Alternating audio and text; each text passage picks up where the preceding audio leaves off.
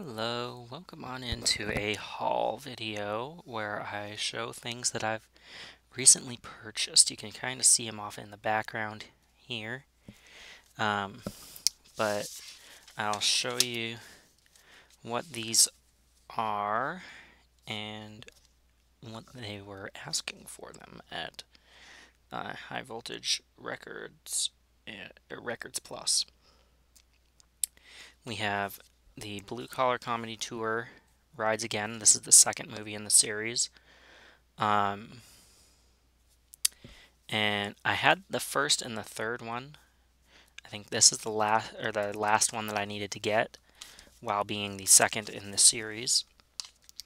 Then I got Godzilla 2014 on Blu-ray DVD combo right there. Yeah, Blu-ray DVD combo. It has two spaces there. And I know it doesn't have a special feature disc because I checked. And then I also got a Blu-ray DVD combo pack for Paddington 2.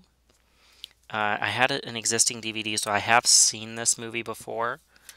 And it was pretty good. It had the guy that played Mad-Eye Moody from Harry Potter in this. And he was like, I think, a prison waiter or like a prison chef or something.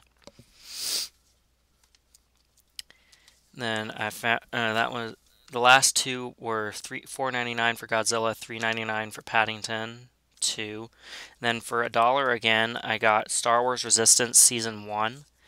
If I'm going to be collecting the entire Star Wars franchise like I want to, within reason, some of it may not be possible because Disney doesn't want to release them on disc or whatever, but it's not going to stop me.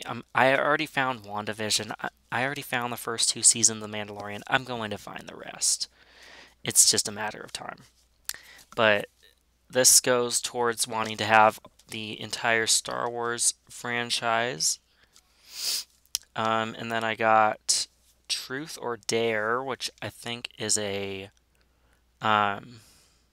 thriller, supernatural thriller. So I'll be putting it with my horror films, like Ready or Not got placed with. But I thought this looked interesting, so I'll check that out sometime soon. And then I got the Blu-ray 5-film collection of the Underworld series. Truth or Dare was $6.99, and this one is $5.99. Not bad for 5 Blu-rays. 5 DVDs, sure, that'd be pretty average, but this is pretty good for Blu-rays. Just $6 for 5 of them. Not bad. And then the last thing I got was 1953's The War of the Worlds for $4. Yeah. So I'll be, for those of these that I haven't seen before, which is a lot of them, I'll be checking those out and maybe doing like a never seen it style thing like Movies and Sue's channel does every now and again. I have seen Godzilla a time or two. In Paddington I saw once. Resistance I've seen the whole series twice. Underworld I saw the first movie. And I didn't even know that I didn't know that the Tom Cruise version was not the original War of the Worlds.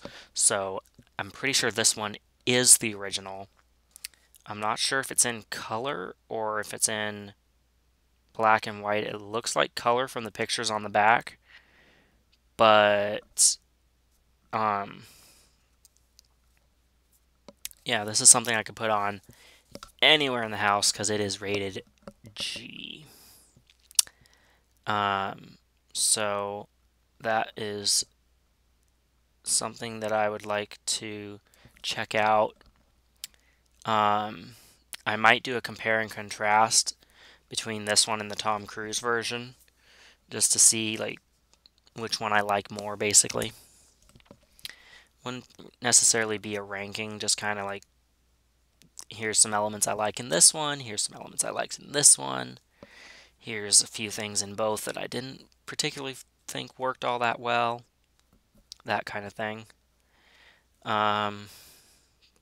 Yeah, so be on the lookout for some of those, like maybe review videos, or in the case of Underworld, a franchise ranking. Sometime in the near future, I plan to make a video of my top 3 favorite horror franchises, which could be quite a varying list because there are a lot of good franchises. But I'll probably also do the same thing for my favorite slashers, top 3 favorite slasher. And that won't be like slasher movies individually, it'll be the slasher themselves. So, like, it won't be Friday the 13th that gets talked about, it'd be Jason Voorhees. And if I end up going that direction with that. And I'll also, something that was brought to my attention earlier at church is wanting to rewatch the Avatar: The Last Airbender series and actually make it all the way through the show. I think I've only ever seen through the first 2 portions, not the third. But at church today, someone mentioned Prince Zuko. Not by name, but described him, and I was like, tea-loving uncle. That's either Lloyd Garmadon or Zuko. I don't know of anyone else that has a tea-loving uncle in animation. So, I would like to reach out to the person that made, or that gave the talk, and be like, you didn't happen to mention Prince Zuko, did you?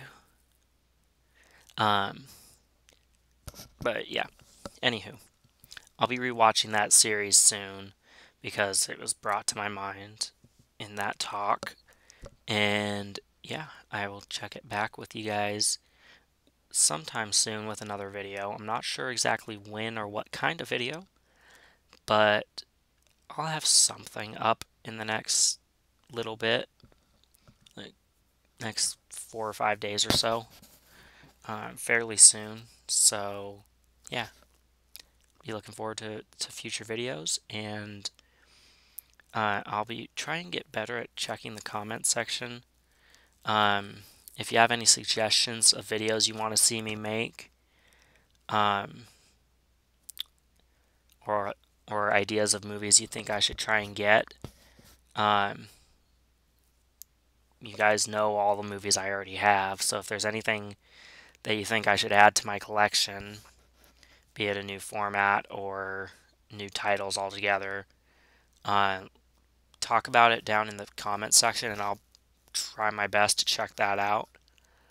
And you guys will see me in the next video. Take care.